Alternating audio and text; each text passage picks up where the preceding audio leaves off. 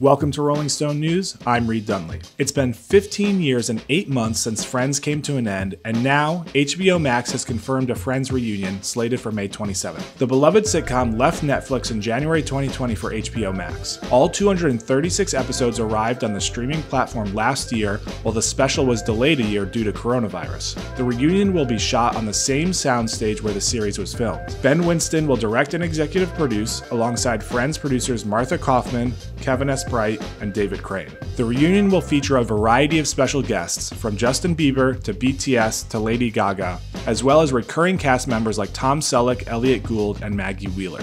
It will be available for free with an HBO Max subscription. Thanks for watching. For more on the story and all your culture news, visit rollingstone.com.